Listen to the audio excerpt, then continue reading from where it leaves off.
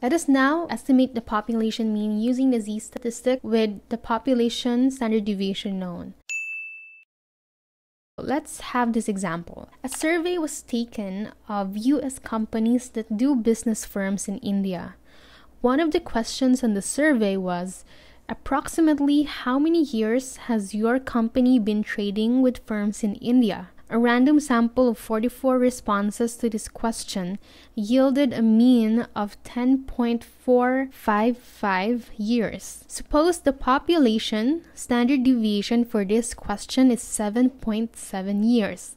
Using this information, construct a 90% confidence interval for the mean number of years that a company has been trading in India for the population of US companies trading with firms in India. So, the first thing that you need to do again is to list down the given.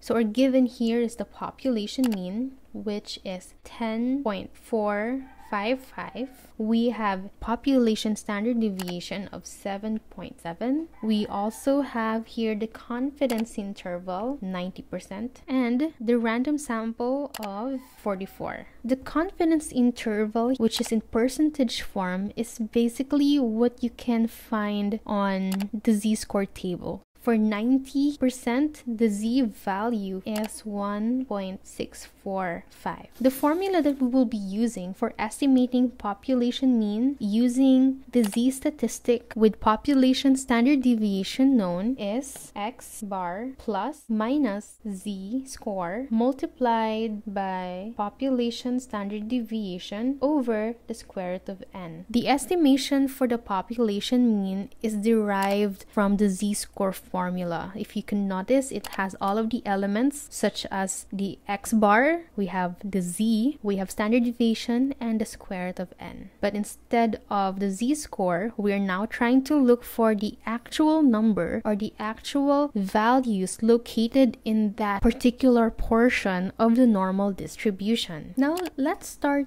to substitute the different values into the equation. Now, x bar here is basically 10.455 plus minus the z, which is 1.645, multiplied by standard deviation, which is 7.7, all over the square root of n, which is the square root of 44. And so, if you compute the right side of the equation, we have 1.645 multiplied by 7.7 over the square root of 44.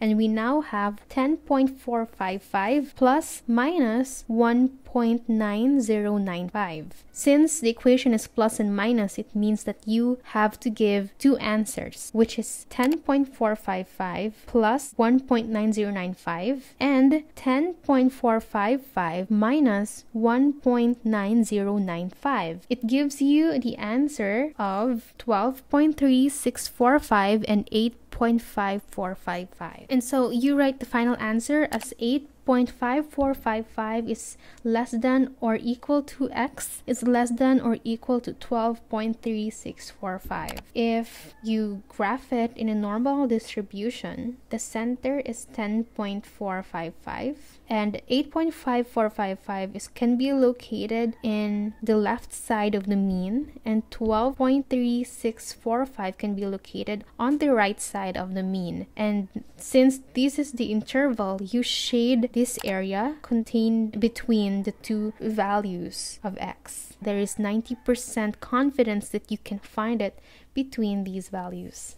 Now let's go to estimating the population mean using the z-statistic with the population standard deviation unknown. And so the t-distribution is used instead of the z-distribution for doing inferential statistics when the population standard deviation is unknown and the population is normally distributed. It follows the same formula for the z-score, except that in the t-score, you have to change certain symbols. So for the t-score, the formula is t is equal to x bar minus population mean over s over the square root of the population n. Now with the t-distribution table, look at the degrees of freedom. Degrees of freedom can be solved by n minus 1. This basically refers to the number of values in the final calculation of a statistic that are free to vary. Now let's take this example for estimating the population mean using the t-statistic with the standard deviation unknown. Suppose the researcher wants to estimate the average amount of computer time accumulated per week for managers in the aerospace. He randomly samples 18 managers and measures the amount of extra time they work during a specific week. The sample mean is 13.56 hours and the sample standard deviation is 7.8 hours. Now notice here that we start to use sample standard deviation instead of population standard deviation. He now constructs a 90% confidence interval to estimate the average amount of extra time per week worked by a manager in the aerospace industry. The formula that we will be using here will be x bar plus minus t multiplied by the sample standard deviation over the square root of n. So this is basically similar to the previous formula that we used, except that we are using here the t as a symbol that we are dealing with estimating the population mean without the population standard deviation, or not knowing the population standard deviation. So again, the first step is to list down all of the given. We have the sample mean denoted by x bar is equal to 13.56 hours. A sample standard deviation with the symbol of S is 7.8 hours. We also have the random sample 18 and a confidence interval of 90%. Now given all of these values, remember that you are now using t-distribution instead of the z-score. So before going to the actual formula and solving for the interval, you first need to compute for the degrees of freedom and in the alpha. You'll be needing this in order to locate the probability in the t-distribution. So again, the degrees of freedom is n minus 1. So we have 18 minus 1 is equal to 17. Now the alpha is connected to the confidence interval. The alpha is basically 100% minus the confidence interval. So now we have here 10%. We are going to divide 10% by 2 because remember in the equation it's a plus and minus, so you're basically dividing the whole normal distribution into two parts. This is why alpha is also divided by 2. So now we now have t with the alpha of 0.05 and the degrees of freedom 17. We will now start to locate this in the t distribution. The first column shows you all of the degrees of freedom and the rows show you the different alpha values. Now you have to know whether or not it's two-tailed or one-tailed that you are looking at. For our case, since we divided by 2, we are looking at one tail. So the alpha for one tail here is 0.05. And now that you have both values, look at where they intersect. And these row and column intersect at 1.740. So the value that we will be using for the equation for the t-score is 1.740. So now we have the values all set as well as the t-score. So we have 13.56 plus minus the t-score, which is 1.740, multiplied by the standard deviation, that is 7.8, all over the sample size, square root of 18. Now this will give us 13.56 plus minus 3.20. And so we are given with two answers. We have 10.36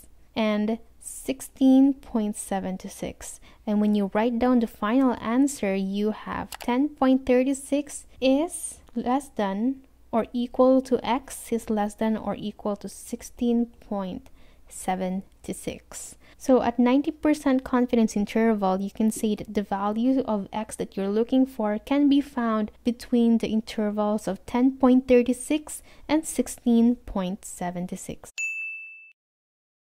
We have already learned how to estimate population mean using the Z or T statistic, and the next thing that we want to learn is how to estimate the population proportion. The population mean gives you the actual number, while the population proportion gives you a percentage of that population. This is mostly useful for marketers who look for market share instead of the actual population. So it gives you the portion of the market that is currently using or advocating the company's products. But for this one, given the sample size that we have, how can we estimate the population proportion? And so what we use here is the proportion formula, and the formula for estimating the population proportion is proportion plus minus Z square root of proportion multiplied by 1 minus P, which is also Q hat, over N. So let's take this one for example. A study of 87 randomly selected companies with a telemarketing operation revealed that 39% of the sample companies used telemarketing to assist them in order processing. Confidence interval is 95%, and using this information, how could a researcher estimate the population proportion of telemarketing companies that use their telemarketing operation to assist them in order processing? So again, the first step is to write down all of the given. Our N here is 87. The proportion or a percentage that was mentioned is 39%. Now we're going to get the opposite of that one, which is Q hat is equal to 1 minus P hat is equal to 1 minus 39%, which gives us 61%. We also know that the confidence interval is 95%, which when converted to an actual z-score with the help of a z-table, it gives us the value 1.96. Now let us use these given and substitute this into the equation or the formula.